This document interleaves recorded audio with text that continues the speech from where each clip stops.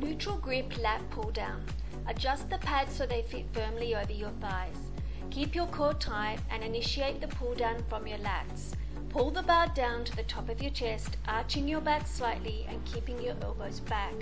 Pause briefly when you reach your chest, then go back up slowly. Try to maintain that rhythm. Very powerful and fast on the pull down, then slower as you raise the bar.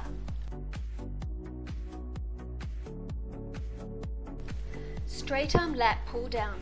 Stand in front of the machine with your arms extended a shoulder width apart. Place your palms flat on the bar and keeping your arms straight, push it down towards your body in an arcing motion using your lats. Once the bar has almost reached your thighs, slowly raise it again to the starting position. Incline bench cable rows.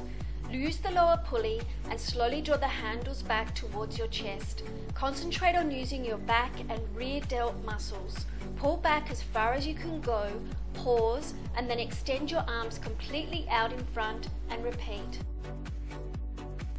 Incline bench lateral raises. Start with the barbells at your side and your elbows slightly flexed. Raise your upper arms straight out until your elbows are shoulder height.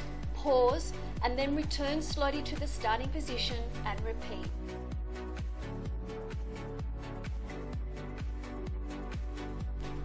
Triceps rope push down.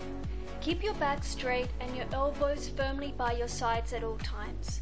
You can see that I've bent my knees slightly, and as I push down the rope, I pause at the bottom and I squeeze my triceps and then I return to chest height.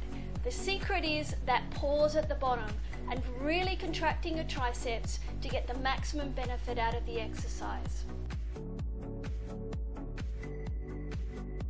Seated dumbbell triceps extension. Cup your hands under the weight and hold it overhead with your arms fully extended. Lower the weight down behind your head, moving your forearms in a semicircular motion until you reach about a 90-degree angle. Then return to the starting position. Remember to keep your core really tight to help prevent arching your back. Always keep your elbows and upper arms as stable as you can.